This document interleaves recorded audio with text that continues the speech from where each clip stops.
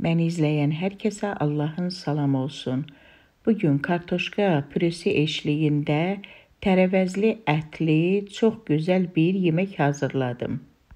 Yeməyi necə hazırladığımı bilmək istəyirsinizsə, videomu sona qədər izləyin.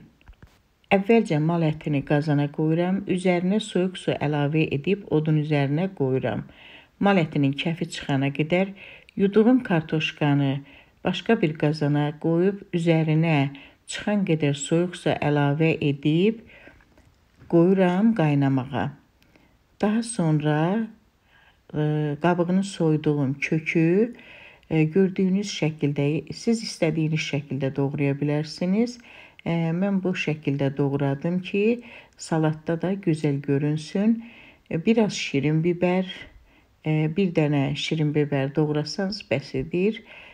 Azacık da acı biber doğradım və əti də unutmadım. Artıq gördüyünüz kimi ətin kəfi çıxıbdır. Əti aş-süzənə süzdüm, kəfi çıxan kimi yudum.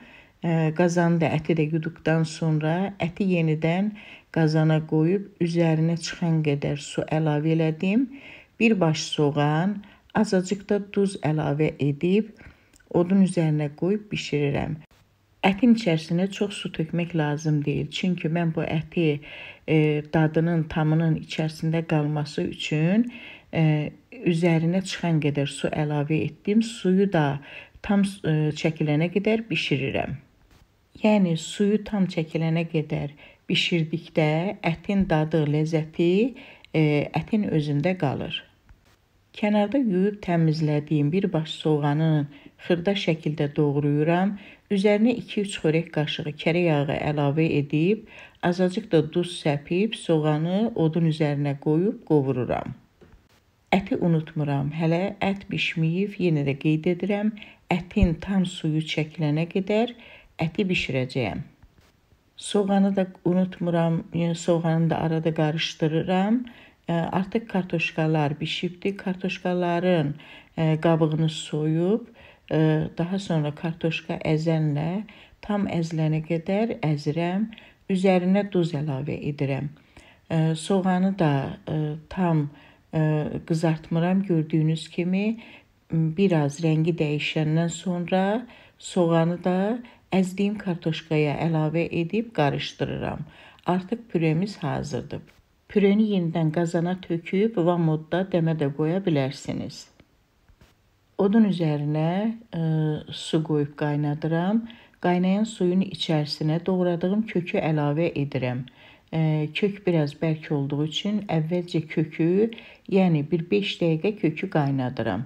Çox da qaynadıb əzmək lazım deyil. Kök bir 5 dəqiqə qaynadıqdan sonra içərisinə brokoli və gül kələmi əlavə edirəm. Brokolini, gül kələmi çox da əzib, yəni kökü əzib qaynadıb əzmək lazım deyil. Azacıq qaynadıqdan sonra sudan çıxardıram. Aş-süzəndə suyu süzdükdən sonra dərin qabın içərisinə tökürəm. Doğradığım şirin biberi, acı biberi də əlavə edirəm. Ət də artıq qaynayıb tam suyunu çəkibdir.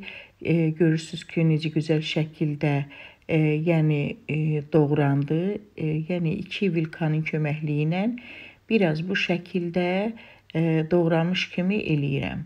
Onu da, əti də tərəvəzlərin üzərinə əlavə edib qarışdırıram.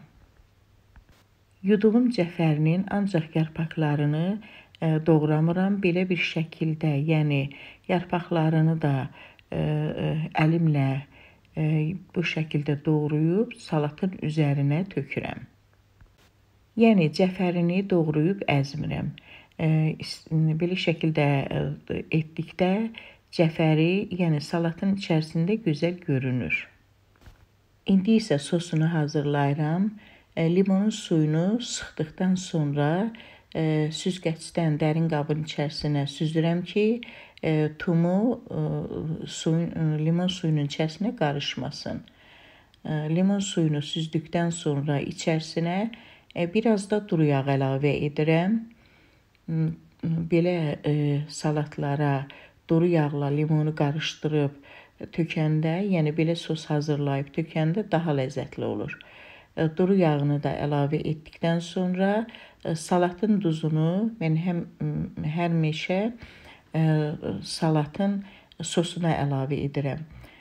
Sizlər də belə edin. Salatın sosuna duza əlavə etdikdə, yəni salata əlavə etdiyiniz duz salatın bir tərəfində qalmır. Eyni bərabər şəkildə salatın hər yerinə yayılır. Sosunu da əlavə edirəm. Salatın sosunu da əlavə etdikdən sonra salatı yaxşı qarışdırıram. Tərəvəzli ətli salatı hazırlayıb hər kəs, yəni pəhriz etmək istəyən hər kəs yeyə bilər. Çox ləzzətli, çox gözəl bir salatdır. Mən bugün salat kimi deyil, yanında da kartoşka servis etdim. Gözəl bir, yəni şam yeməyi alındı. Servis qabımıza hazırladığım kartoşka püresini gördüyünüz şəkildə, yəni gözəl şəkildə servis elədim. Daha sonra hazırladığım tərəvəzli ətli salatla belə kənarında, servis qabımızın kənarını belə bir gözəl şəkildə bəzədim. Daha sonra daha da gözəl görünməsi üçün həm salatın, həm pürenin üzərinə nar şərab gəzdirirəm. Bilirsiniz ki, nar şərab bütün salatlara, yeməklərə gözəl ləzzət verir. Biraz da kənarında nar dekor kimi nar əlavə elədim. Belə daha da gözəl göründü. İnanıram ki, mənim bu yeməyimi bəyənib öz gözəl süfrənizdə servis edəcəksiniz.